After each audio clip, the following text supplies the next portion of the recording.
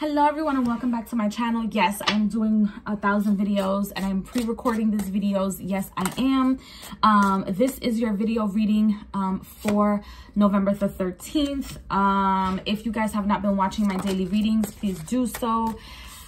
This one, both of these cards decided to roll right on out. So I'm gonna take them because it wasn't my fault. So I'm trying my hands of luck.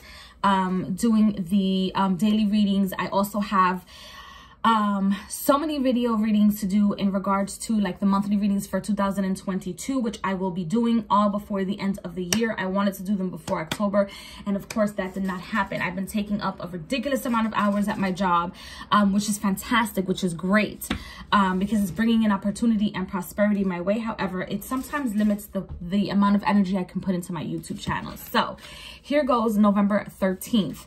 So we have fertility and renewal, you guys.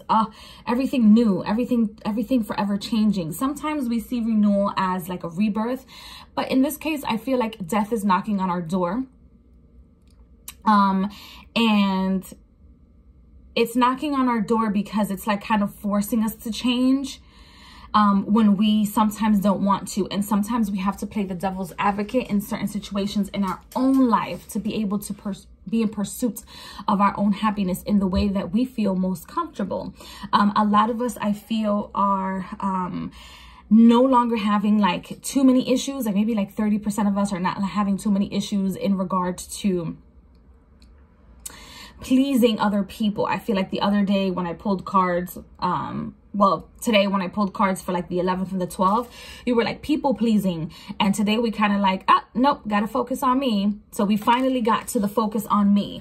And then we have the Hangman and the Moon card came right next to one another. And if you guys hear noise in the background, Victoria is always chipping in, okay? So I feel like the new perspective, or whatever is new for us is hiding, and is hiding very, very deep within us. So whatever new plans we have, continue to hide them, because I feel like, yes, there's evil eye.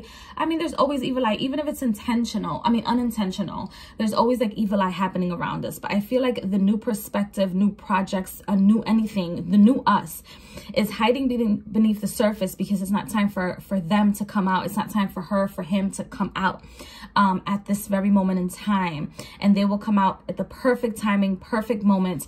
But for right now, I still feel like you need to construct, or we all need to construct. We all need to put some sort of our best foot forward to finish constructing our new selves, and then we can come out like the eagle coming out of a fire, like the phoenix coming out of a fire. We can come out renewed, pampered, loved, and adored, but most importantly, not just by other people, but by ourselves. So we're able to have thicker skin. If you love yourself and you put yourself first most of the time, that means you're putting all of your ancestors first.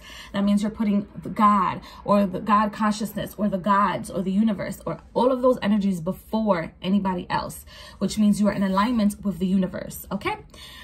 So I hope that you guys enjoyed this reading. I will see you guys in the next video. I love you all very, very much, and please do not forget to water your life. Bye.